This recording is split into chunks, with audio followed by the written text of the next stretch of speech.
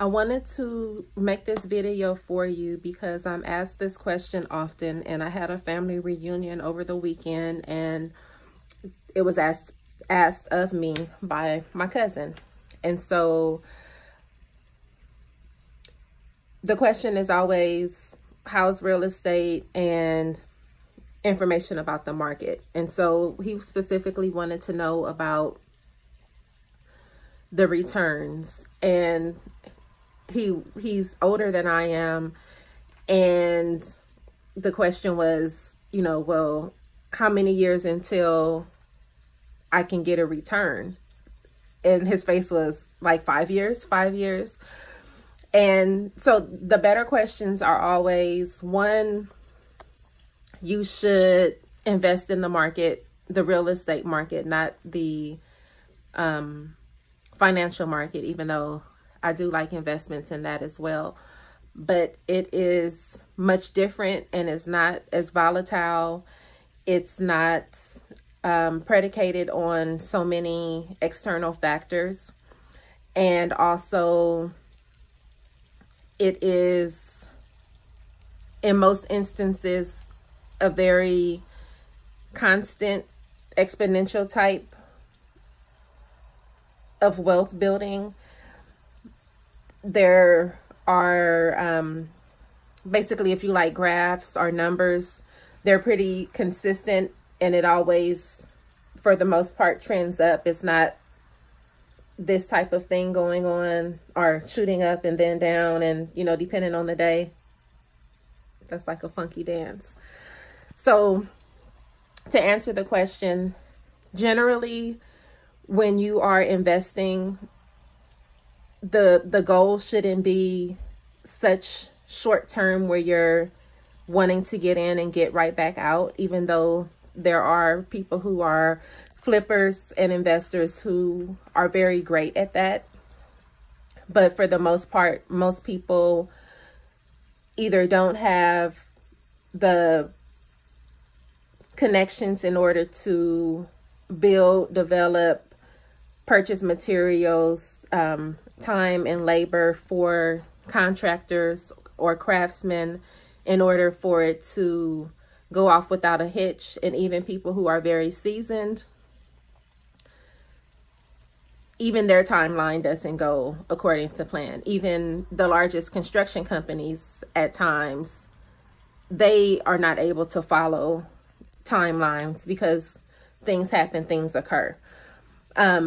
So thinking about investment in real estate at a 5-year plan really would be the shortest of a term in order to buy and hold.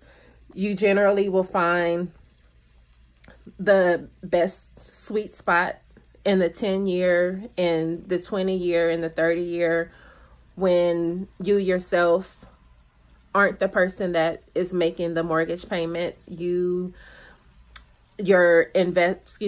tenants have now paid off your original mortgage, and now everything is all completely cash flow, money that you can pocket, of course, putting aside money for any repairs that you would need, because you don't want to be the owner of a dilapidated building and something that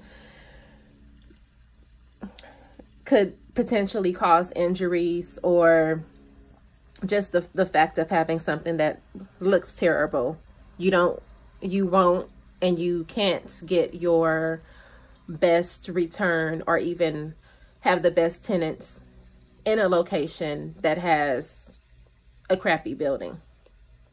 So when you're thinking about investment, think about investment long term. And I know the comparison is always to bank money. And if you look at bank money, if you look at the interest that you receive from your checking account or from your savings account, that's not enough to purchase coffee or whatever type of trinket that you're interested in. The least amount of whatever you would be interested in is basically the amount of interest that you would learn, interest you would earn from a bank.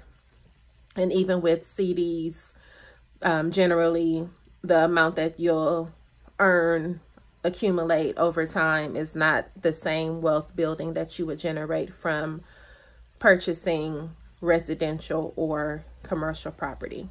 And so just to speak about commercial property really swiftly, there's always discussion about brick and mortar being dead, and why would you purchase commercial real estate, retail offices, a building, office space, when so many things are e-commerce. And that is not necessarily true in the grand scheme and the holistic thought process that you should have when you're thinking about purchasing a building or leasing out a building or bringing your business to a building, brick and mortar. Your question should be, is this location, this physical location, because you can't change location, is that location viable for what it is that I'm selling? And sometimes what you sell is not conducive for that specific market where this building is located. So you're setting yourself up with a few obstacles stacked against you.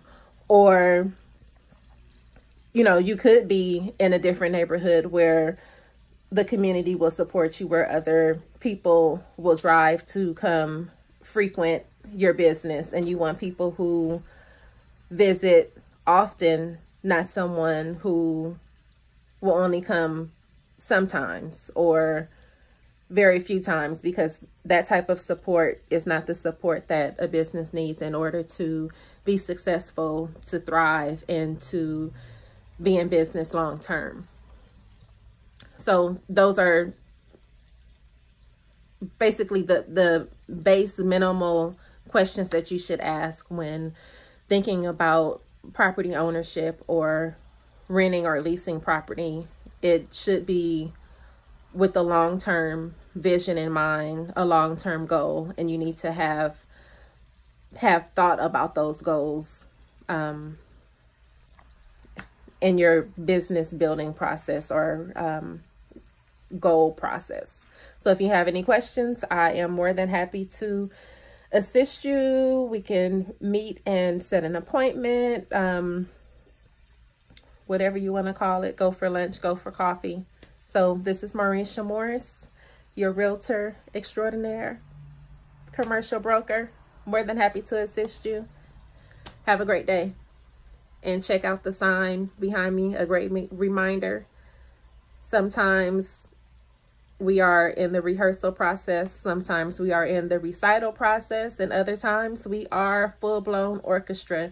So don't despise the rehearsal process, because there are always things that we can get better and skills that we can develop in order to hit the recital and then the full-blown orchestra, the stage.